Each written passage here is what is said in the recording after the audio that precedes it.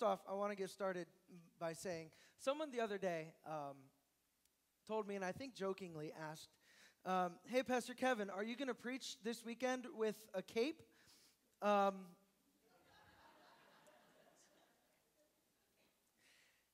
I thought to myself, well, I just so happen to have one. I'll take it off eventually, but just to satisfy those who are wondering, yes, I will begin with a cape. But thank you so much, Harvest Time, for everything, for your love, your bringing me right in from a ministry out of Georgia. I came up here to be youth pastor, and you guys over the past 3 years have really become a family, have really become lifelong friends. And lifelong family to me. And so first and foremost, thank you so much, Harvest Time, staff, pastors, students, and all of you. Thank you so much. I look at my time at Harvest Time, and as I've been going through the past about 3 days, I've been thinking about my time here, and I look at it, and it really is interesting that I start and finish with the same theme going along in ministry. When I first came here, I met the students very first time in the Dome, and we had a games night. We had pizza, we had games, we had fun stuff. How many of the students that are here remember the first time we had the games in the Dome? Do you guys remember playing Ninja? When we were playing Ninja? Those of you who don't know, it's a fun game the youth play. We get our ninja stance on and, karate chop people's hands. It's fun. It's exciting. There's a lot of jumping around, falling around, flying all over the floor. And I look at that, and I'm like, okay, interesting, and some cool things happen, some not so cool things. And then I look at this past Wednesday as well, my last time ever speaking with the students as youth pastor in youth group on Wednesday night. And I see a very similar thread with both of those instances. Both of those instances, I ripped my pants.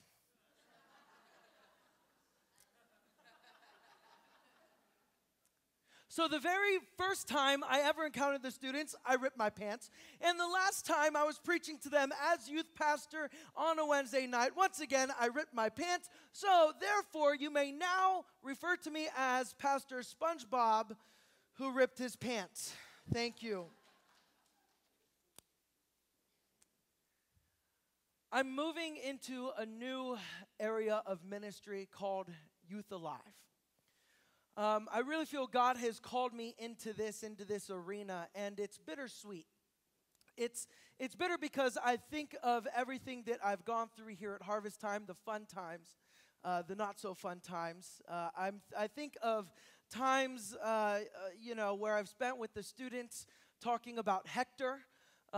If you don't know who Hector is, ask one of the students. And I remember also another time, a little worrisome for me. My first trip with the youth ministry, taking the kids to summer camp. I thought how many know Philip Antunes? Is he here, by the way? Philip, are you in here? No, he's not here. Okay. Well, I'm going to talk about him regardless. Philip, on my very first trip with the students, Pastor, you'll remember, I'm driving down the road, and Philip starts choking. And I'm driving down the road, and he starts choking, and I'm freaking out, like, I'm thinking he's about to die. Like, we're in the middle of the highway, in the middle of nowhere, there's no exits, nothing's going on, I can't do anything, and here he is, Philip Antunes, choking right beside me. Like, seriously, I thought he was going to die. I'm done here. My job is over. Pastor's going to fire me. Like, this is the very first trip I ever took the kids on. I thought Philip was going to die. Thankfully, he didn't. Everyone ended up fine. I still had my job. And then, I remember with Ben, just recently, a few months ago, ended up giving him a concussion. Yeah, that's a scary moment when you realize you gave your pastor's son a concussion. It's a little worrisome. I remember the fun times, and it's a little bitter. But I also remember the times uh, of sweetness. I think of students like Derek Petfield, who has gone through school and has been a, a light in his school, on his football team, his baseball team, and has been used in evangelism to preach and to speak God's word and truth on his school campus. I'm reminded of students, many students with similar stories. I remember praying for students at baseball games, at track meets, at various events, and it's bitter because I know I have to leave, but it's sweet because I know that the schools in this region, all across Massachusetts, Connecticut, and Rhode Island, need to be empowered like our students have been, need to be encouraged like our students. And I'm so thankful that God has called me into that. I want to tell you a story about a girl I met while working in Georgia. Her name's Cassie. Cassie grew up without a dad. She grew up, didn't know who her dad was. Her mom was a drunk. She really never knew what love was, never heard those words from any authority, didn't have a father figure. Her mom was pretty much not there. I met her when I was down in Georgia doing a ministry down there before moving up here. And as I met her at one of the events that we did in the schools, and she began to tell me her story that she really never felt loved or accepted, so she began to try to find acceptance through relationships. One after another, one boy after the next left her more hurt and broken than the one before. She began to express the deep inner hurt by cutting herself physically, hoping that that pain would ease some of the emotional pain she was facing inside. She was desperate, hoping that something would change, but nothing ever did. This young, beautiful 16-year-old girl started to wonder if life was even worth living. You see, this cuts to my heart because so many students in schools today face these very things. They face not being accepted. They face the desire to fit in, the desire to be somebody, the desire to feel loved and accepted. They face all sorts of things at school: drugs and alcohol, substance abuse, bullying. There's so much that these students go through, and it breaks my heart when I hear stories like Cassie's.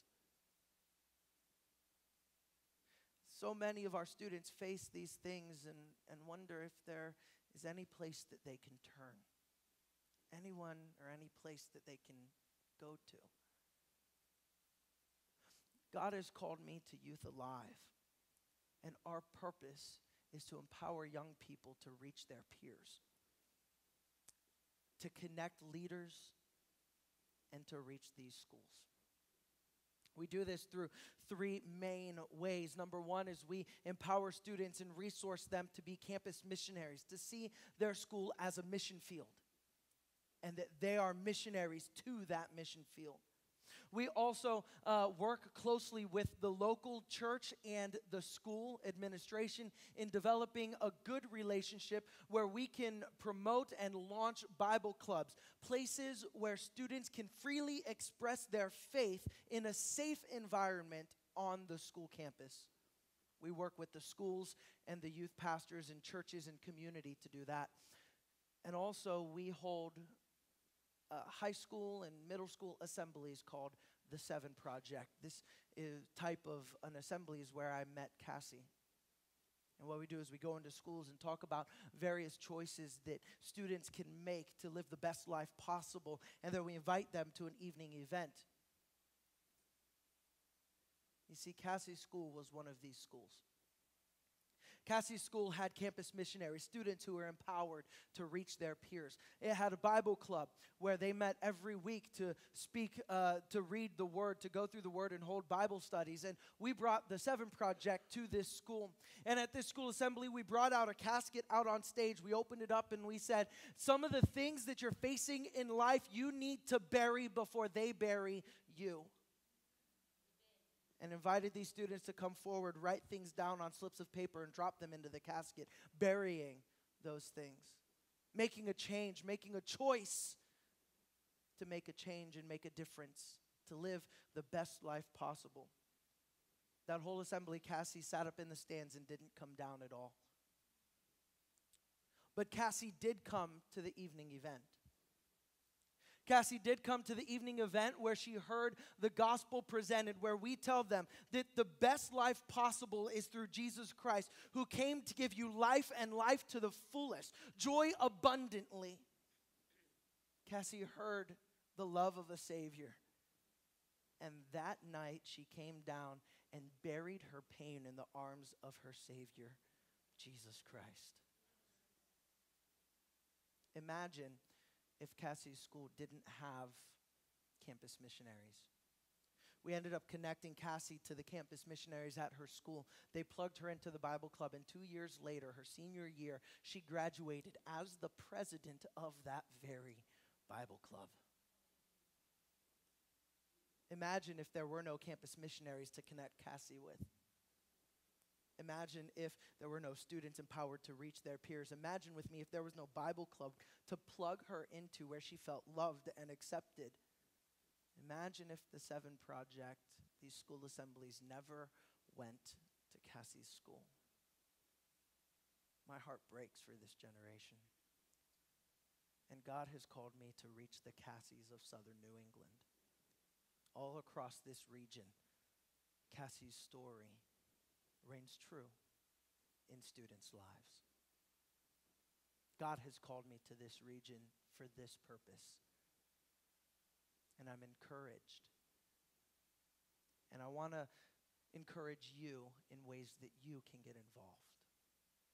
First and foremost, I covet your prayers. I have a small booth, a small table out there in the foyer where you can see my face. I have prayer cards, and I would love it if every single one of you walked out there and grabbed the prayer card at the end of the service, and grab the card and put it in your Bible, put it on your refrigerator, put it somewhere where you see it. And I would really love it if at every time you see this card, you not just say a prayer for me, but say a prayer for the students of southern New England. Say a prayer for the students who face difficulties in their schools every day. Say a prayer for them that God would touch their lives and the Holy Spirit would empower them and anoint them to be young men and young women full of the Spirit reaching their schools. There's also a second way that you can join with me. As Pastor Glenn said, I am going into missions, and the way I raise my funds is I travel around to churches and I speak at churches, organizations, companies, and I invite them to partner with me on a monthly basis. But not just churches and companies, organizations, but individuals like yourself, like-minded people who say, I want to invest in what's going on in southern New England. I want to invest in Youth Alive for southern New England and invest financially on a monthly basis, becoming a part of the team, becoming a part of my financial support team to help launch this brand new ministry up here in southern New England where we can reach the schools for Christ. And if you would like to be a part of my monthly financial team, at the table, I have sign-ups where you can sign up for more information on that. And as we get started here in the Word, I want you to turn with me to 1 Kings chapter 19, verses 9 through 18. And as you turn there, I got a story to tell. Everyone here knows I love telling stories. It's one of my favorite things to do. And this is a true story from my college life. It's very embarrassing. Here it is. I used to room with a guy whose name is Matt Troiano. I used to room with him and at college, and we were great friends, still are. He texted me this morning, called me and said that he was praying for me. And great friends. He lives out on Long Island, and he's very Italian. So we were roommates, had a great time. I ended up moving out of his room into another room with another good friend of mine, and we had bunk beds. So I got the top bunk, and I was up there one day, and I was reading a book, and Matt comes busting in through the door, opens the door, and just flies in. And Matt's the kind of guy where he does goofy stuff all the time for no apparent reason whatsoever. No reason whatsoever. He would just show up with something goofy in his hands or do something weird or goofy just to kind of like, hey, here I am, haha, and then he'd leave. It's weird, but I love him to death. So he shows up, busts in the door, and shocked, I look up from my book, and I see Matt. And he looks like he's wearing a pair of these glasses with the big, thick-rimmed glasses with the eyebrows and the big nose. And I see him, like, bust right on in. And I think he's being goofy. And I'm like, Matt, that's funny. You got one of those glasses with the fake nose. And he goes and takes off his brand new glasses that he got from the eye doctor. Just so happens, Matt didn't have a pair of these funny glasses. He wasn't trying to be goofy. He was hoping to just get a compliment on his new spectacles. It didn't have a fake nose. He was just blessed with a gorgeous schnoz.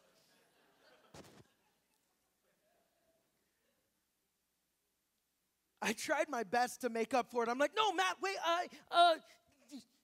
but there's no recovery after you just, it's impossible. So I was embarrassed, and you know, I made the mistake because my perspective was a little messed up. I was up, elevated, couldn't really see right. Lights were a little weird. But my perspective was a little twisted. I thought Matt was goofing. I had the perspective that he was coming in to goof off, not that he was coming in to show off his new glasses. I had to have a change of perspective to see the situation correctly. And in 1 Kings chapter 19, verses 9 through 18, we encounter someone who also needed a change of perspective.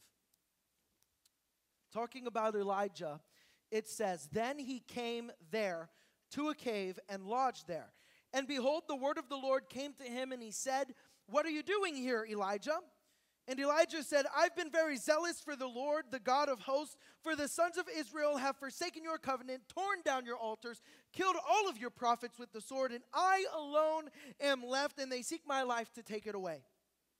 So God said, 'Go forth and stand on the mountain before the Lord.' And behold, the Lord was passing by.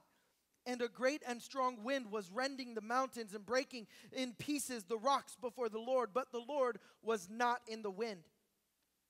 After the wind, an earthquake, but the Lord was not in the earthquake. After the earthquake, a fire, but the Lord was not in the fire. After the fire, a sound of a gentle blowing." Verse 13. When Elijah heard it, he wrapped his face in his mantle and went out and stood in the entrance of the cave. And behold, a voice came to him and said yet again, "What are you doing here, Elijah?"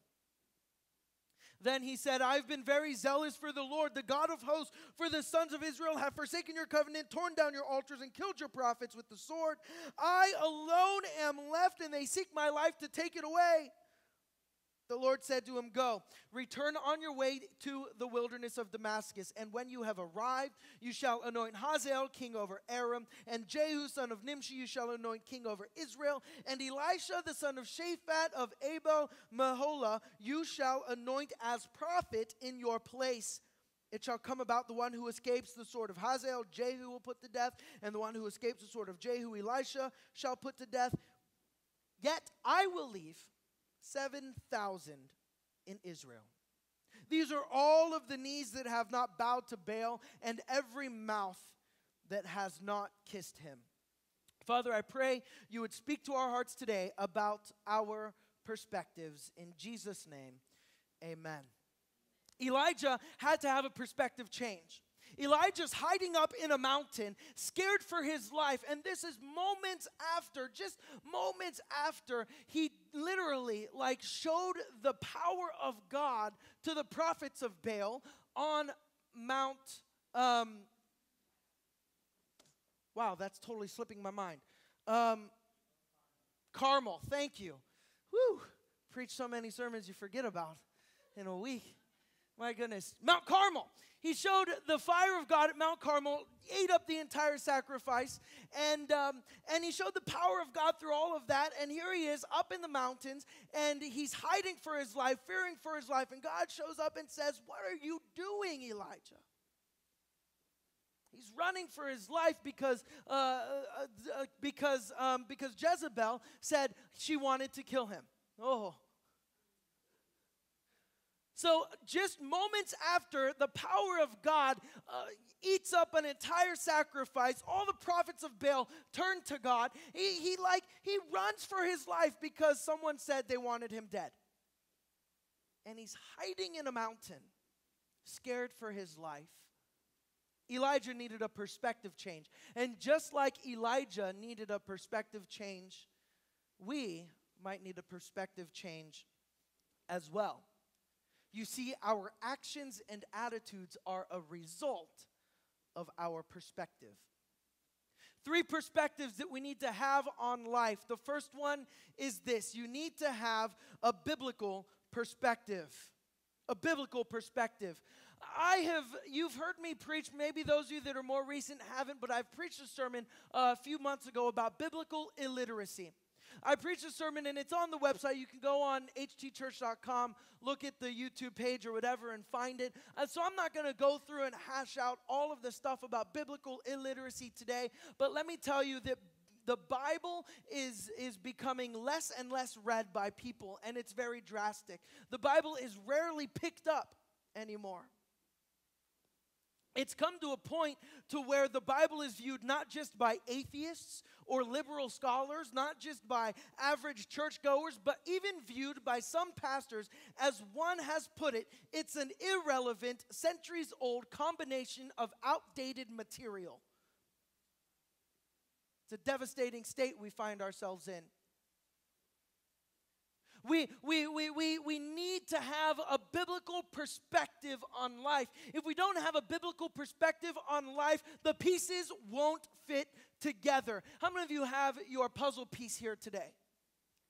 I want you to imagine you sit down, you have an amazing puzzle like this right here, and you're going to sit down and you're going to build it with your puzzle pieces. But here's the thing. You have all of your puzzle pieces in line, in order, but instead of looking at this box, you're looking at this box.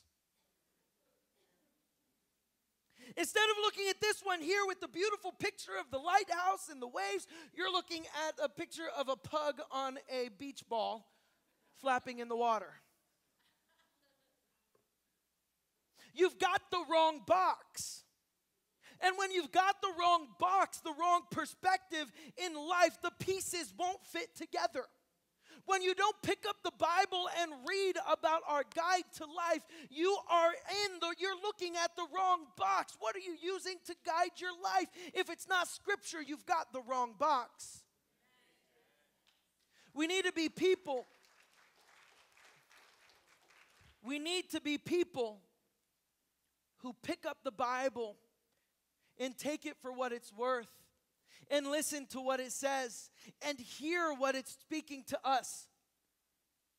President Theodore Roosevelt said, "A thorough knowledge of the Bible is worth more than a college degree."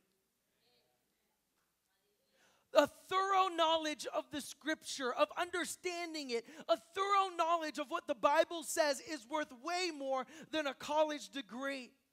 We need to train up our students and even ourselves to study the Word of God. The Bible says we need to study to show ourselves approved. Study so that we may be able to discern right from wrong. You see, when we neglect the Word of God in our lives, we are neglecting the supernatural.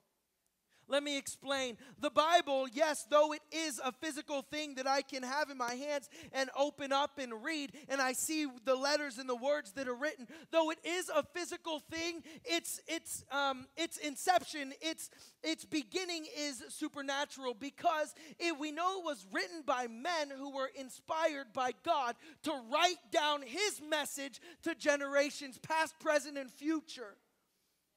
So we know that the Word of God is supernatural because it is the very words of God spoken through man's pen to us.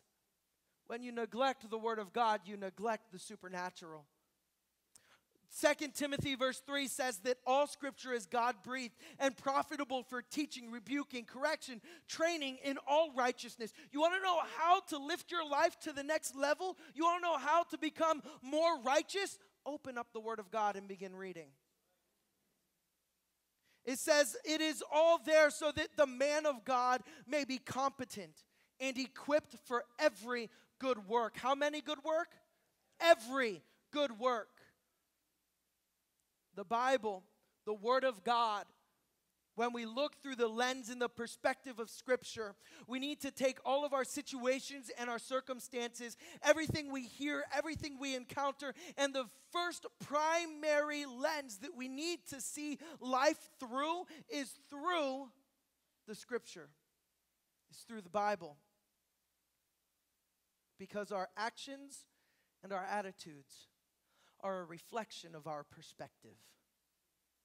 Not only do we need to have a biblical perspective, but we also must have a kingdom perspective.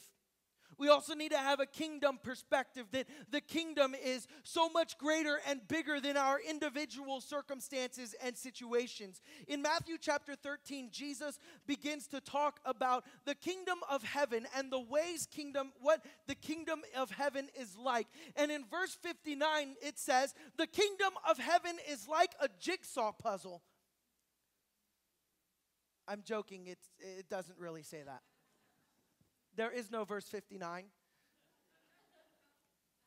But if there was a verse 59, it would say, the kingdom of heaven is like a jigsaw puzzle. A man opening the box saw a piece so unique that he kept it close to his heart. He so loved the one piece so much he didn't want to give it up. He loved how beautiful his individual piece was that he wouldn't even look at any other pieces that were in the box. He would take this puzzle piece with him everywhere he would go. For years he kept it close. He would take it with him shopping. He would take it with him to work. He would take his puzzle piece with him on vacation. He would even put it in a Ziploc bag and take it with him into the shower. He was committed to keeping this piece with him. It wasn't until years later, as he was cleaning out his attic, that he again saw the box full of puzzle pieces. He began to work tirelessly, putting all the pieces back together and putting the puzzle together. Finally, the puzzle was one piece away from being completed. He pulled his puzzle piece out of his pocket, stared at it for what seemed like hours, and with a tear in his eye, he placed the final puzzle piece. Heartbroken, he stood back to look at the completed puzzle. This piece was with him for all those years, and he had to give it up. As he stood back and he observed the whole puzzle, to his amazement, the entire puzzle was even more beautiful and more magnificent than he could have ever imagined. He now saw that the beauty wasn't just in his individual piece, but the beauty was in the entire puzzle. Sometimes we tend to be like the man in this story. We have our piece. We have our puzzle piece in the kingdom. We like our puzzle piece. We've become comfortable with it. It's okay with where it's at. I don't want this puzzle piece to go anywhere. I'm taking it with me. I'm holding on to it with everything I have, and nothing can separate me from my puzzle piece. This is where I am. This is what I'm struggling with, and I'm comfortable with it. I'm okay with my puzzle piece. Your puzzle piece might be beautiful, might have many different colors and accents, or it might be dull.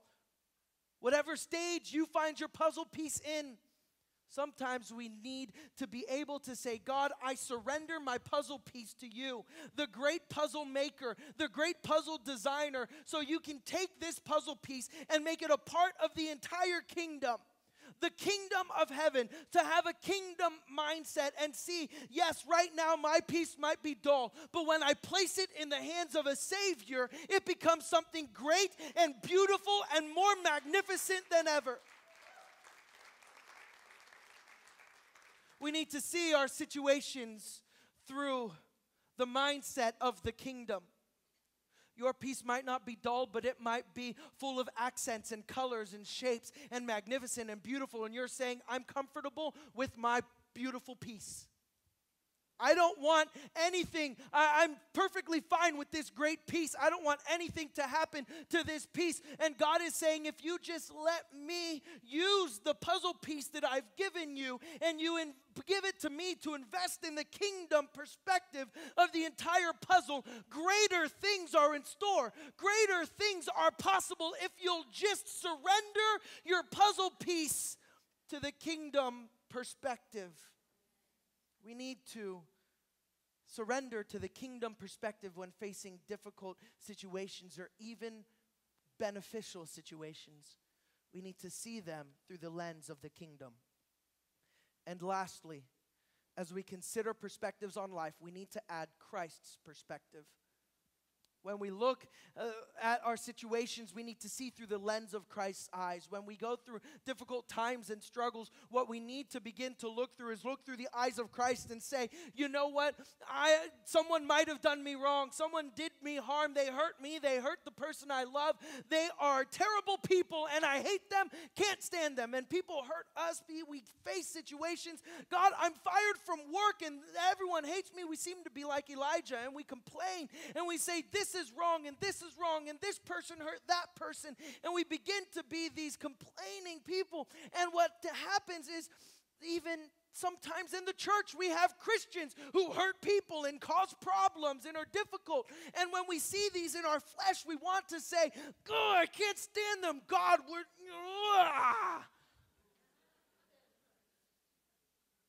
But when we look through Christ's eyes and use Christ's perspective in our situations, we tend then to see, you know what? Maybe they hurt me or the person I love because they don't know the true love of a Savior. Maybe they don't know the love of Jesus Christ, and hurt people hurt people. And that draws us to compassion. When we have Christ's eyes, when we look through the lens of Christ's perspective, it draws us to have compassion on people instead of anger and rage and frustration. Instead of cursing them, bless them.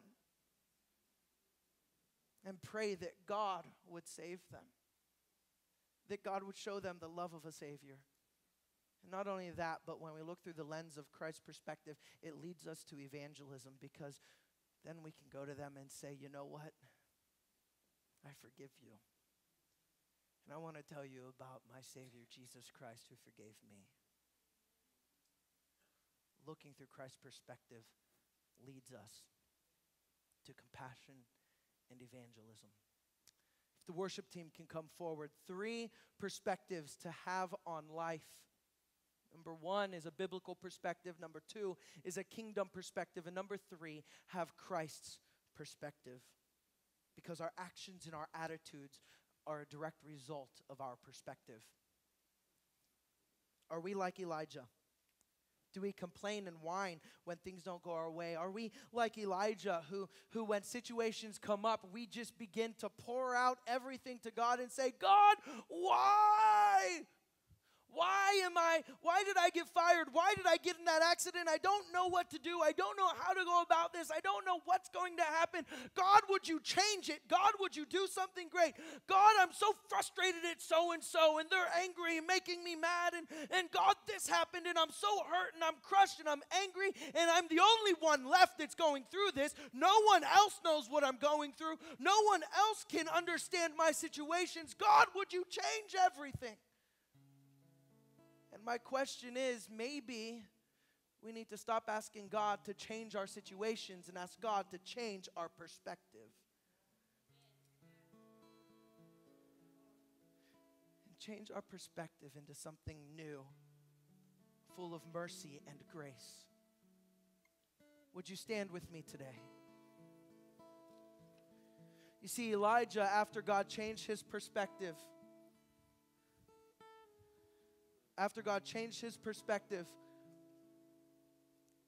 Elijah went on to anoint 2 kings, a prophet, and get taken up to heaven in a whirlwind